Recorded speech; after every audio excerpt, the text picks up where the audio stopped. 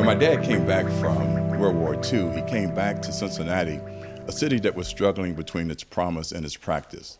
There were vestiges of segregation, there was a housing shortage, and so he and my mom started our family off in a public housing community called the Laurel Homes. They would sit at their kitchen table and they would ponder the way up the ladder of opportunity. My mom believed in the accelerating power of education. My dad believed in working and saving and working and saving. But what bound them was an unbridled optimism that in Ohio, in America, that if they worked hard, if they saved, if they invested in their boys, their sons could do better. Ken's actually one of my oldest political friends because we were classmates at Xavier from 1966 through 1970. I was student body president at Xavier in our senior year. Ken was president of the Black Student Association on campus. Ken, as I recall, was involved in supporting voting rights, voter registration programs while he was a student on campus. Ken later was very involved in a whole series of voter registration programs, both while he was on campus and particularly off campus, as a lot of us who were involved in politics were. He even talked the Xavier administration into sending Ken and a couple of other members of the Black Student Association to Martin Luther King's funeral. And it doesn't surprise me today to look at him and see him in important political leadership positions. What continuously shocks the hell out of me is to see where his political philosophy has gone from frankly being pretty far on the left as a college student and social activist to now having gone very, very far to the right. He started out as a Democrat, and I think after the election of Jimmy Carter, that wasn't real popular, or the loss of Jimmy Carter, I think then he became a Charterite.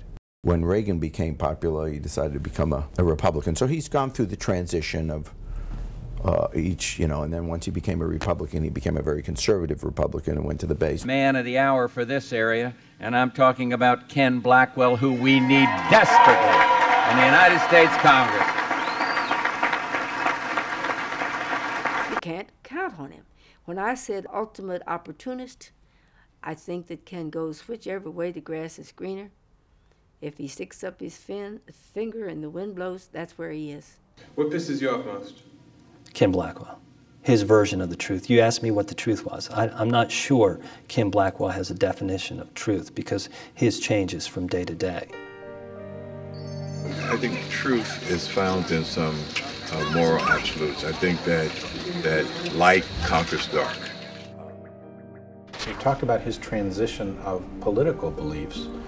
There's also apparently been a transition of his religious beliefs. This is a guy who started out as a Baptist.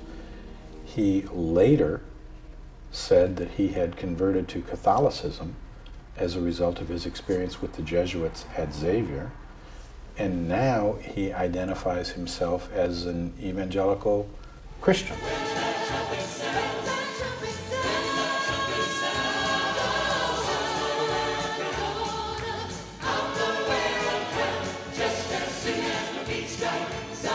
Evangelicals are approximately 30% of the vote, which means they are approximately 2.5 to 3 times as large as the African American bloc.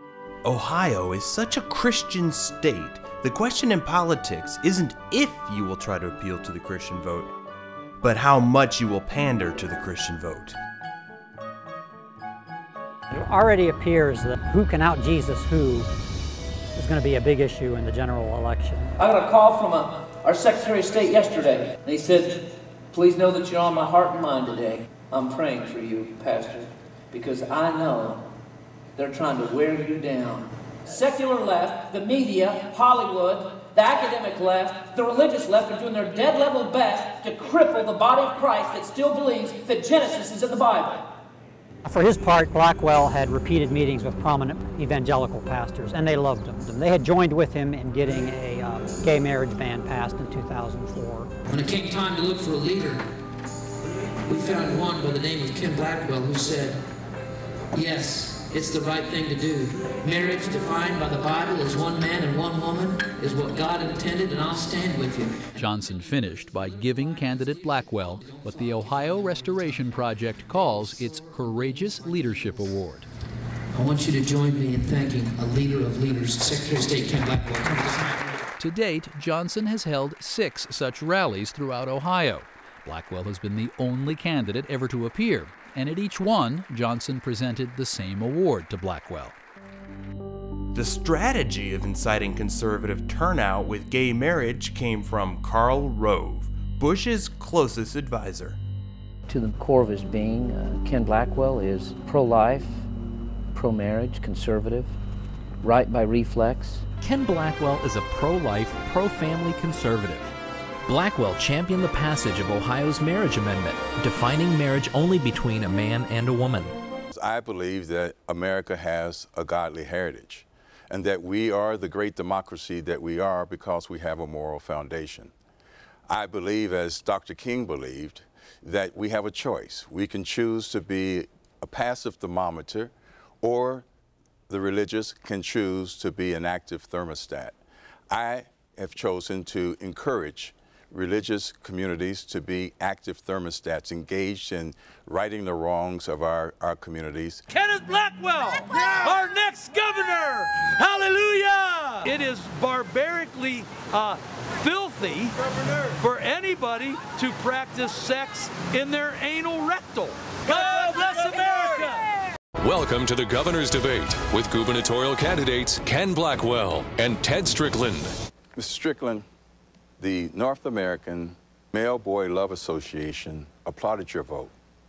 This was a resolution that was a counterweight to a report that said that there are times when sex between children and adults are positive.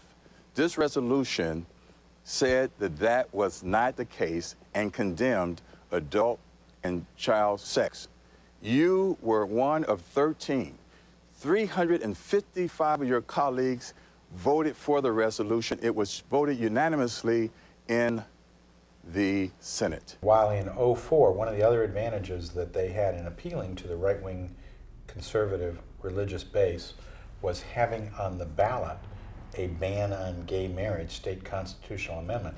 That's not here this year. And what Ken's done that I found particularly despicable was try to create a gay issue in this campaign. When you had an opportunity to stand up, you sat down and got a standing ovation from the North American Man-Boy Love Association. Mr. Blackwell, you're just outrageous.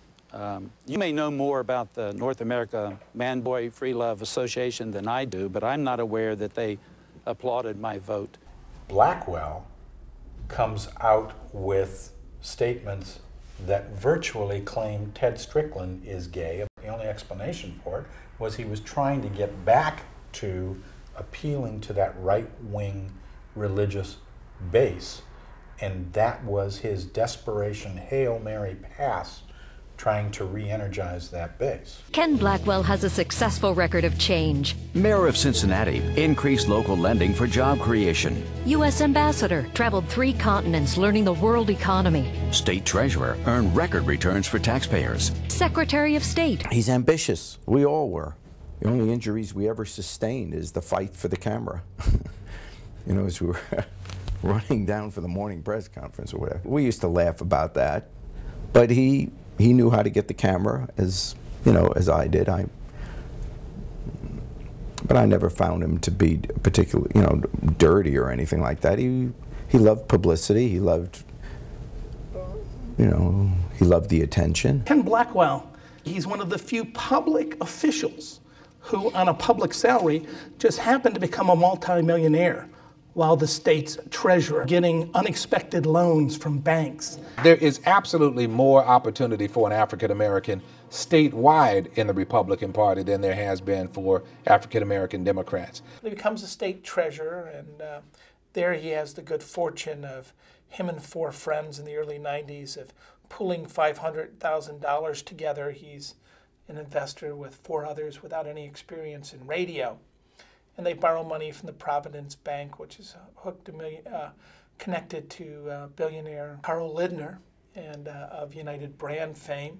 For 4 black guys without any experience in radio, they managed to get $5 million or so from private banks, and And then within 6 years, that investment of $500,000 with a loan from the banks is sold for an estimated $190 million.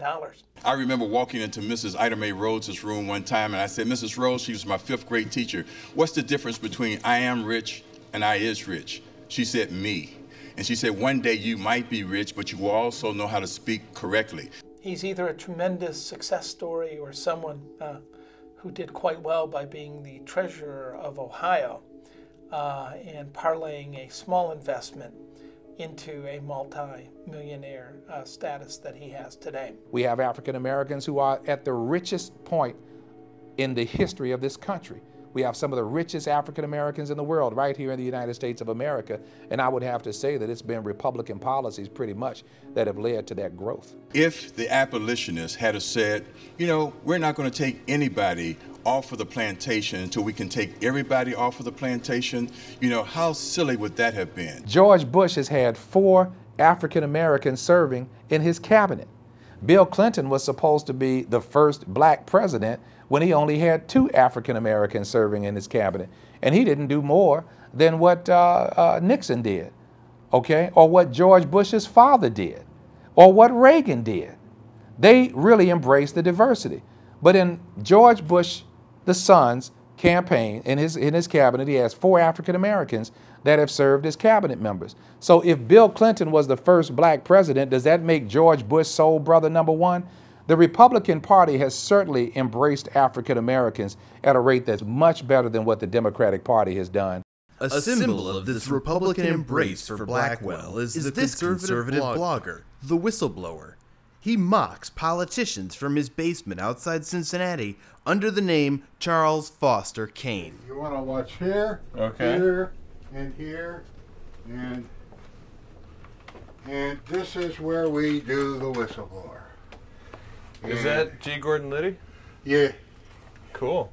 You talk on the phone, you type on the computers, you look on the internet, and you dream up all these horrible things to say about people, and that's what we do. Is that the standard of journalism? Is that? Oh, we have the lowest possible standards to which we try to adhere. We refer to him affectionately as Buckwheat Blackwell. You know, I'm Buckwheat, remember me? And why do you call him Buckwheat Blackwell?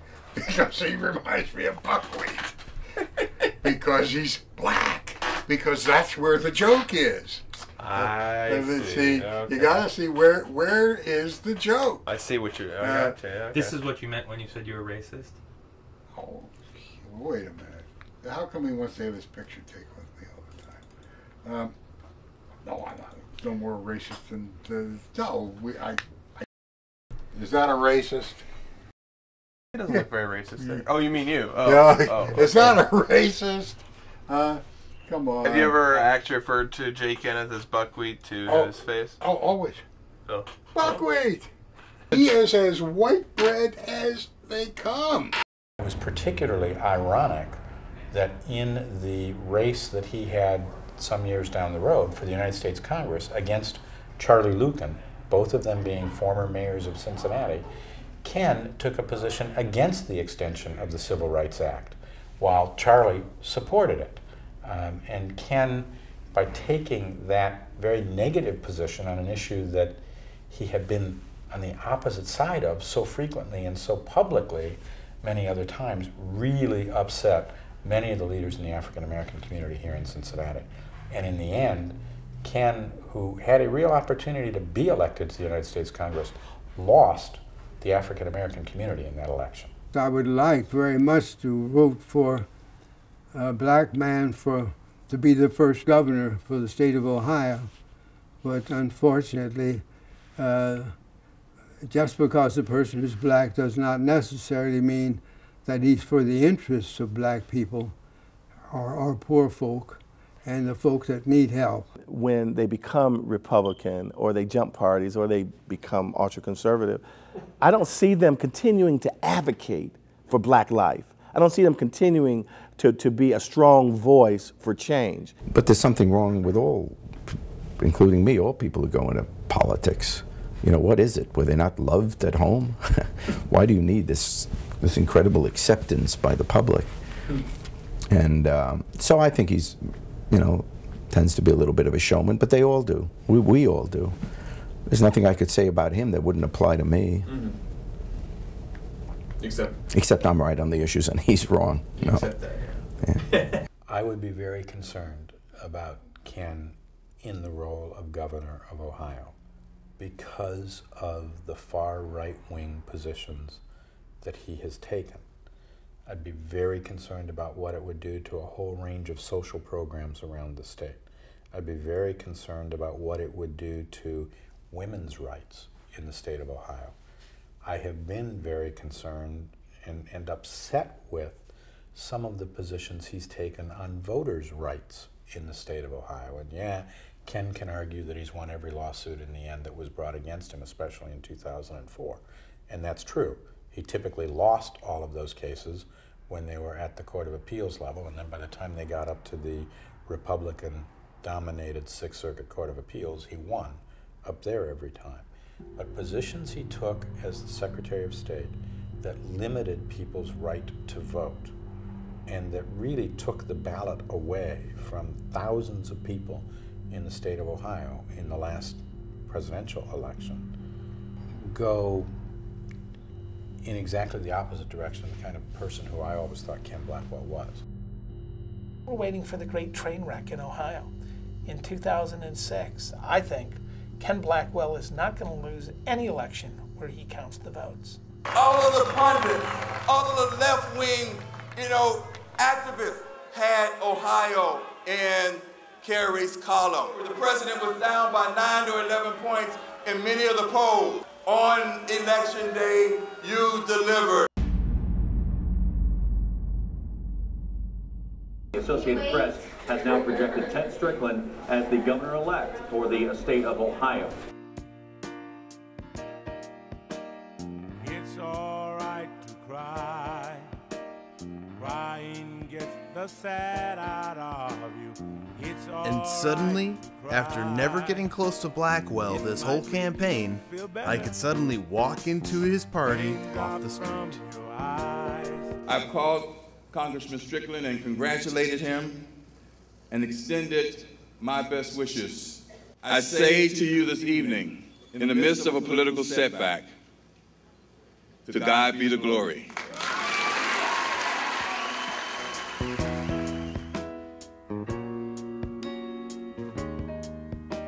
It's all right to cry, little boy. I know some big boys that cry too. When he ran for governor, totally misread where America was, where Ohio was, and I think his party paid a price. I'm not sure they'll forgive him in a hurry. I don't see any. I think politically, he may get somewhere some type of appointment, or he'll probably go into the private sector, but I think politically it's pretty much over.